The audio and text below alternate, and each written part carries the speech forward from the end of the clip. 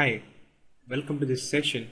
This is about installing jBPM file. So if you're looking for a place to start the jBPM file, you will find this helpful. So what we have here is steps on how to download jBPM file and how to install it and to run a sample application in jBPM file.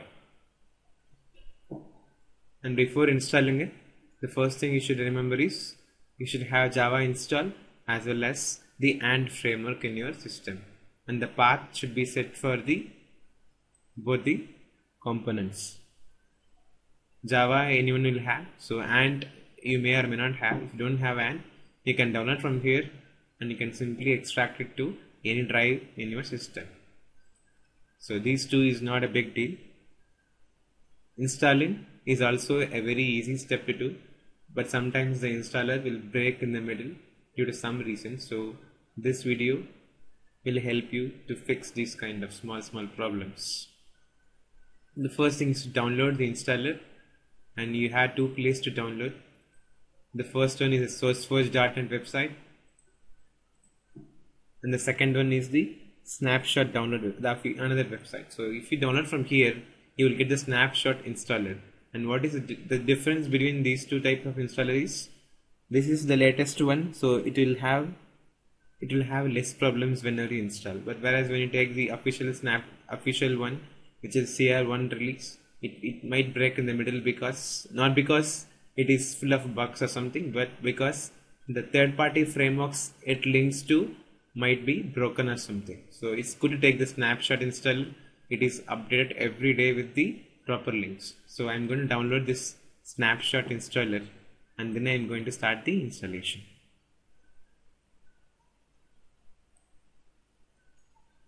So this is what I'm going to use, and I'm going to extract this.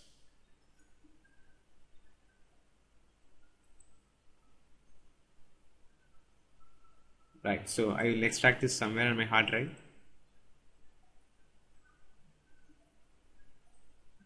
So once I go there, I will have this folder jBPM-installer. So this is where I'm going to install. I will basically run this build file, which will be having scripts on downloading the necessary components and finishing the installation. So if you take the jBPM 3 or something, the earlier versions, you have to individually download every component and then you have to put them together. But the best part here is this AND script takes care of getting everything for you, and all you have to do is run one single script, and that script is this. So you go to where the jBPM installer is, and there you go and say and install.demo. And when you do this AND script will start downloading the necessary components, and it will finish the installation for you. And there is a probability that this kind of download will be broken. For example, presently it is downloading the JBoss application server from the URL from this URL. And what happens is, if this particular URL is not available or have been moved to some other website or something, this particular download will break. In these cases, what you can do is you can directly download the file. See, it has broken now. Just time that maybe because this particular file is not there or something. What you can do is you can try again, or you can manually download this file and put it there. Okay, so I will just say mark, and I can try and get this. Enter to copy.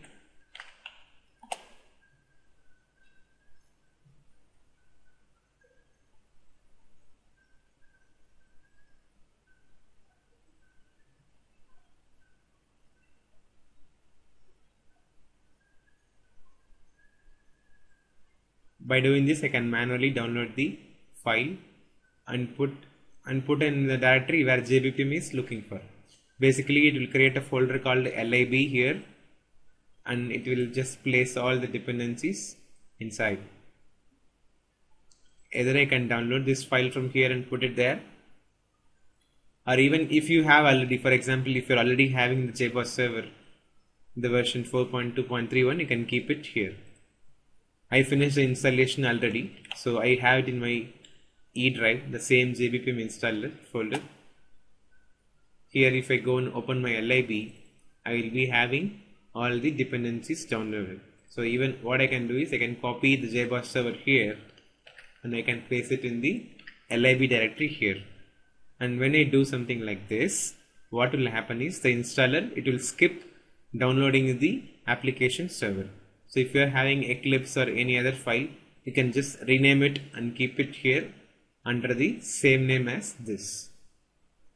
For now what I will do is I will copy all the files from here. So if you find it breaking, all you can do is you can simply download the file manually and then you can initiate the download again. Sometimes if you try again, it might still come. It might not get broken or something.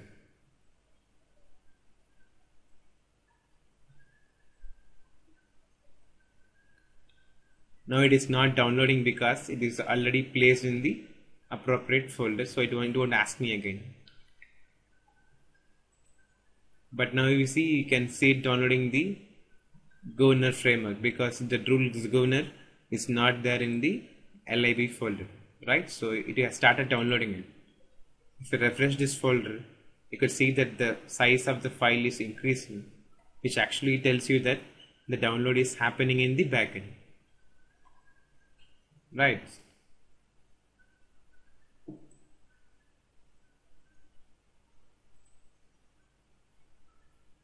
So this comes around some 500 MB. If you have a very fast internet, it will happen in less than an hour or something. But if you have a slow internet like mine, so it will take a day or something. All you can do is you can peacefully start the installation, go and have a good deep sleep, and if you wake up in the morning, you will see the installation done. For now, I will break the installation. I will say Ctrl C. I'm going to break this installation. I'm going to get the files from the lib folder which I downloaded already.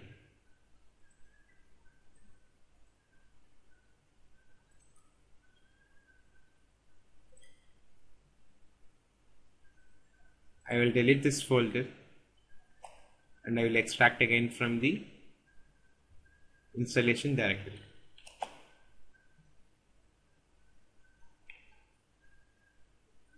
This is the problem you will have when you do the scripting. So what happens is the download links break very often, so you have to do some tweaking to get it to work.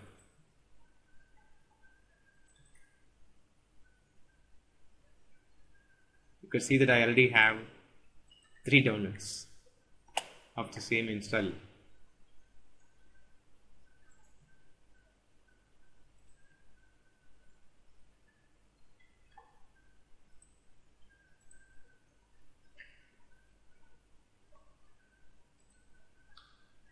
So before I start the installation again, I am going to get the lib directory here, so that the installation becomes faster and I can finish the tutorial file.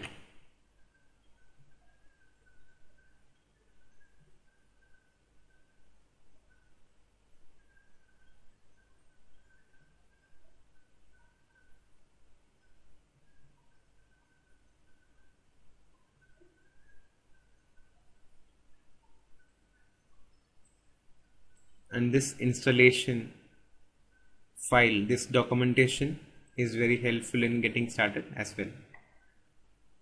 And this is the official documentation that ships in with the product. So this will also help you to the same thing, the same and install.mo and steps. So what I will do is I will tell you some common things that will happen which will break your installation.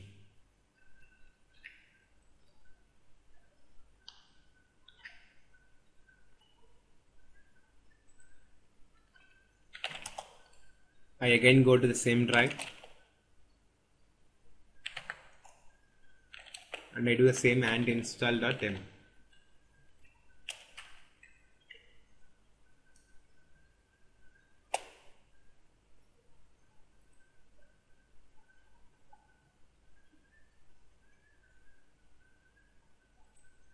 Right, this is not finished.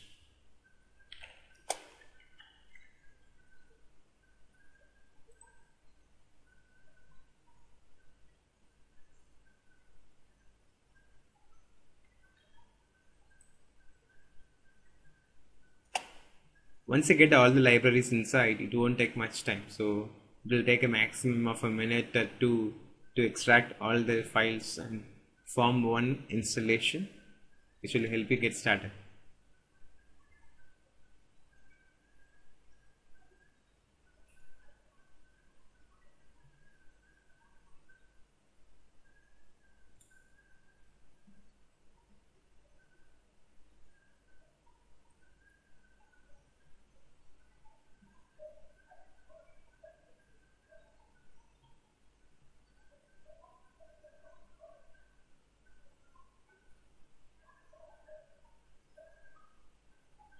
Eclipse is something everyone used to have in the desktop. So if you do have Eclipse, you can actually rename it to this particular name and keep it in the library drive, or you can just download also. There are sometimes the version you have might not be compatible with the one, so it's good to download whichever that ships in with the package, because those are the frameworks or products that are tested properly every day and are posted there. So it's good that you download the official thing whichever is suggested by them and then start using it. And once you learn it, once you get your hands onto it, you can experiment everything and do whatever you want with it.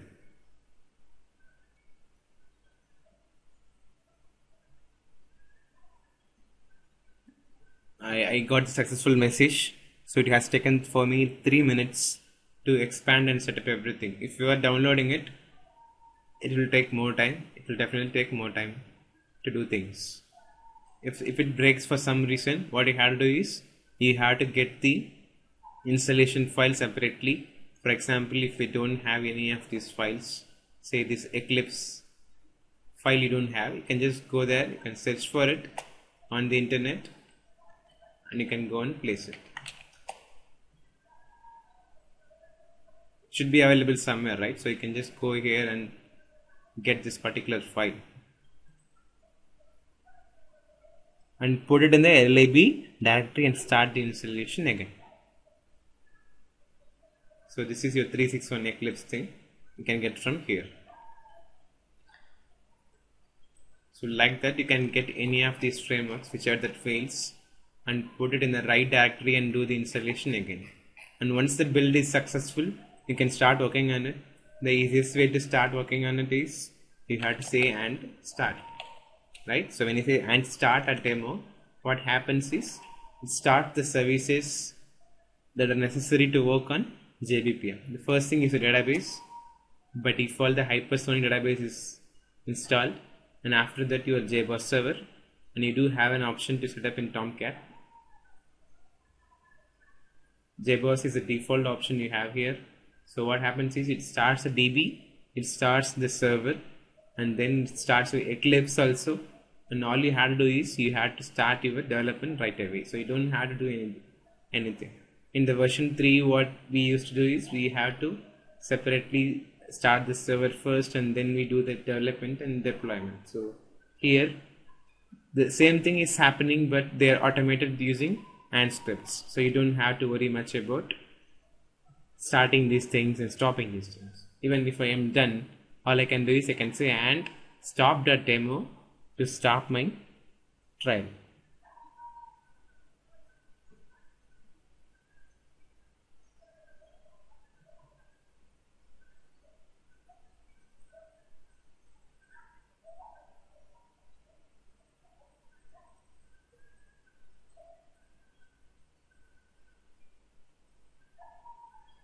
We got our Eclipse, so you can directly go and start your development.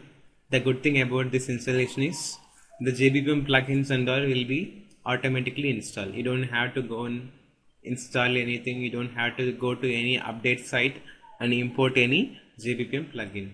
To create any project, you can just say file, you can say new, and you can straight away create a jBPM project under this menu.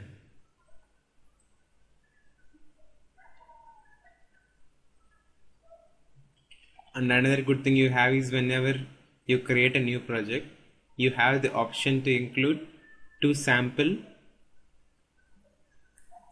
classes in your BPM and process. So what happens is, when you get started, these things will be very useful for you. You don't have to think about anything or write anything. To straight away run something to see for yourself, these things will definitely help you. You will see two things here. The first thing is your BPMN file. BPMN is business process modeling notation, which is a standard industry standard for defining your business process. The previous versions, they did not give much emphasis to this thing. The JPDL version, the JPDL format was the most prominent one in the previous versions. Here, from now on, from jBPM 5, BPMN will be the prominent process definition language we will be using. So in this sample project, you have one node which says hello, and if you want to see the properties, you don't have any tabs here. You have to go and do show view and say properties.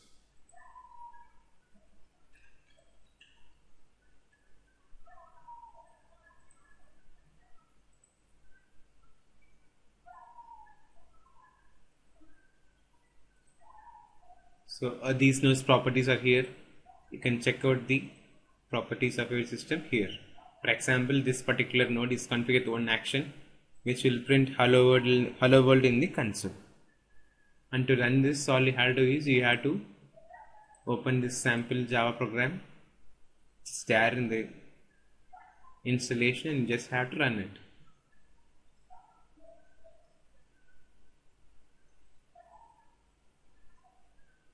You say run, and then you say run as Java application.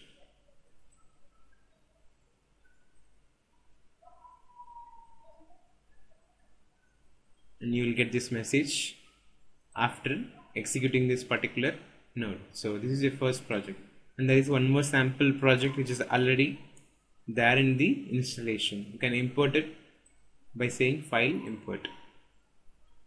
You can find it in the same jBPM installer folder which we extracted. In the jBPM installer, okay, in the same installer folder, you will see something called sample. Under the sample, you have one project called evaluation, which actually ships in with the standard JBoss jBPM 5 installation. Right, so again, this will have a BPMN file which says evaluation.bpmn. This has 3 human tasks or user tasks, which are nothing but a human task which people will go and work on it. So these 3 things will be there.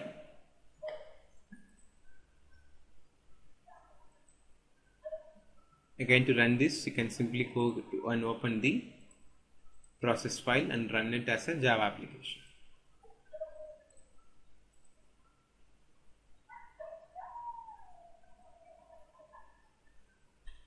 And after I run this, I have to go to the jBPM console,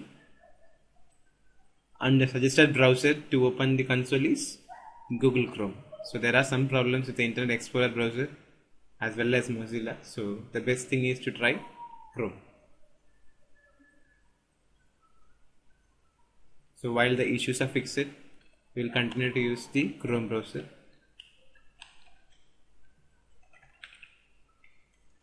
You first say localhost 8080 and see if the JBoss server console is opening, and then you go to jBPM-console.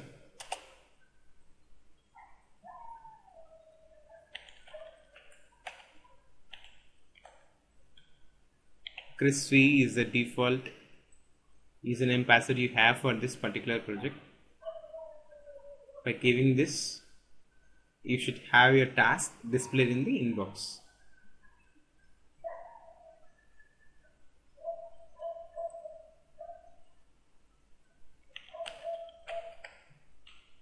There is one more possible bug which actually the console will not load the first time you log in. So you have to do it one more time so that it is displayed properly. The first time you log into it, it might not come properly. And when I go here and say my personal task, I have one task which I just executed, with ID1. You can say view task.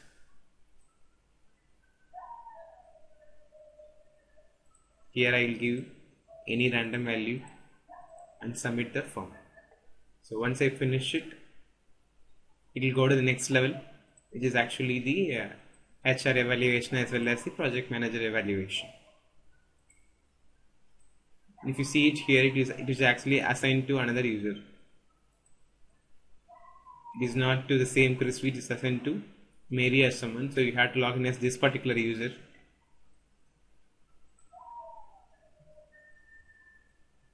To see the task. The username and password are same for the users. For Mary, the password is same as Mary.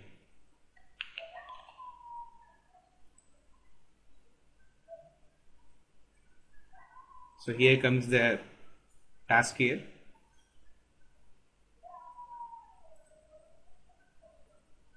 So this is my task. I can just go and see it and I can finish it.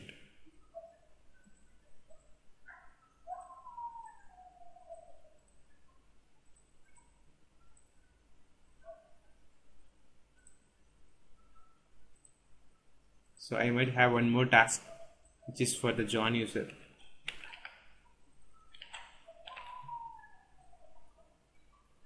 John, right? So I don't know what exactly the username is. John. It's here.